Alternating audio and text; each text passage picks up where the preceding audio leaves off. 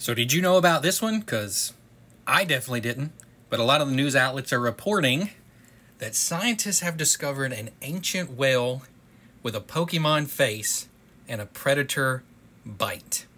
AP goes on to say that researchers this week officially named Janjucetus dullardi, I think I'm saying that right, as a new species of whale described as a cartoonish creature with bulging eyes the size of tennis balls.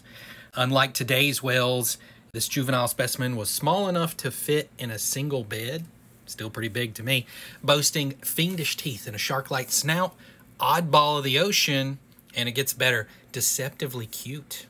And then here's what really caught my attention.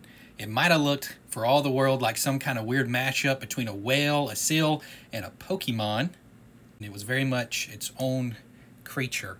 Pokemon, whale, seal, Pokemon? My guess is either maybe Totodile would be a good pick. Sandile, also the bulging eyes, got the snout, lots of teeth.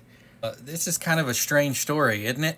So what do you think? Leave me a comment of this Pokemon whale. What could it have hypothetically been mixed with to make them describe it as a mix between a whale, a seal, and a Pokemon? Kind of strange story. Did not have this on my list for 2025, but congratulations to Ross Dullard, I believe is how you say your name, for the discovery off the coast of Australia. 2025 Pokemon whales.